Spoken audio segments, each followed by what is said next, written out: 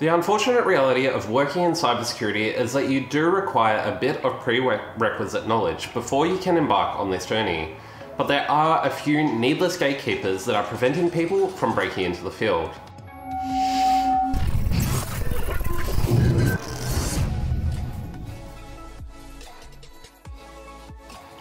Hi and welcome to the channel. If you're new here, please consider subscribing and ringing the bell so you don't miss any future video. So it goes without saying that cybersecurity is a very desirable profession right now, and for good reason. It's on the leading edge of technology and is becoming such an important role with the rise of cybercrime and warfare. And more areas of cybersecurity are starting to get some well-deserved attention, like SOC and forensics work, not just the ethical hackers, which is really great news.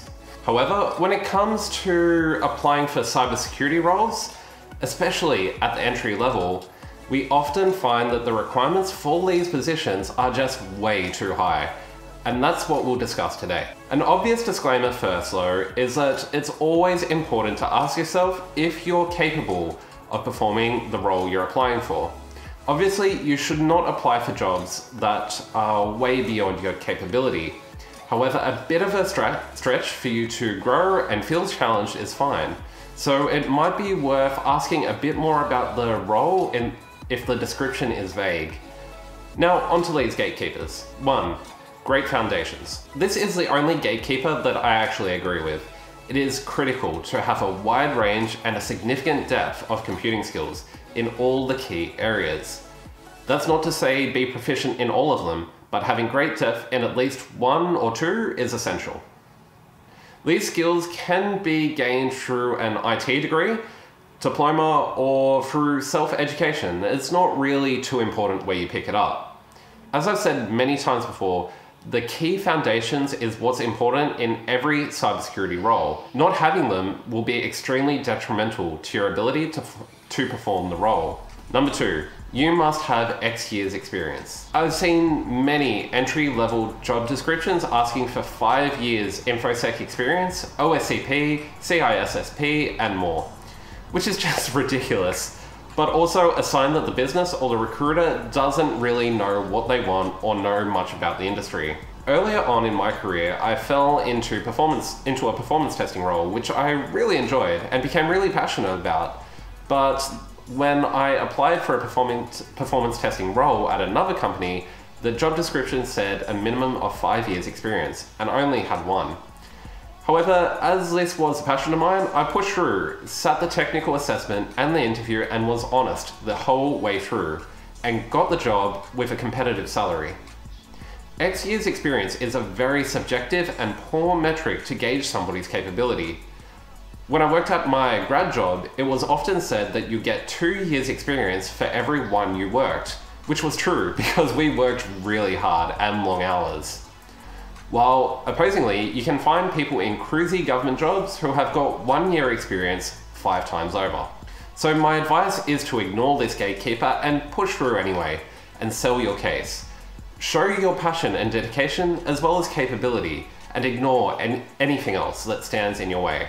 The worst outcome is that they'll just say no. And the last gatekeeper is certificates.